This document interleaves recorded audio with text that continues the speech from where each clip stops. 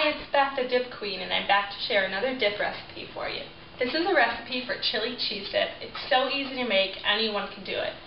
Cannot remember a single family event that did not have this dip at it, and I'm always embarrassed when people ask for the recipe because it's so easy to make. But to get started, you want to heat a crock pot and add 2 packages of cream cheese.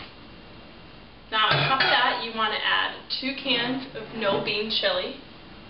And you're going to let these just heat together. So after you get this in the crock pot, just put a lid on it, let it get nice and hot together.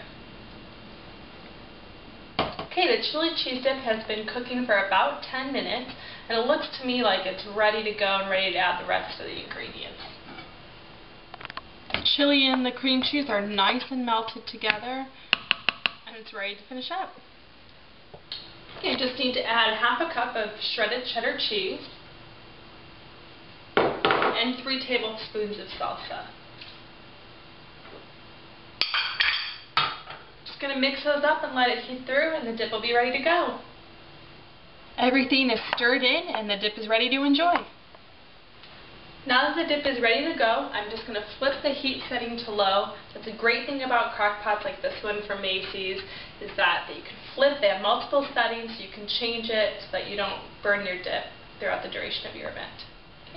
Zoe, the official taste testing Yorkie, is back here to try out the chili cheese dip.